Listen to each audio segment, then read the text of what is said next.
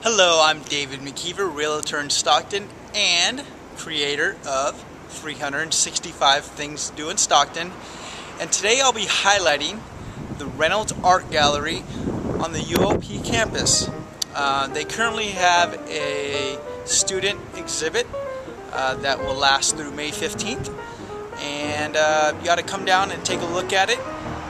We're going to go inside and check it out, but I encourage you guys to come on down and take a look. They have many exhibits throughout the year, and I'll provide all that information on the website above, so on the blog above. So let's go in and take a look.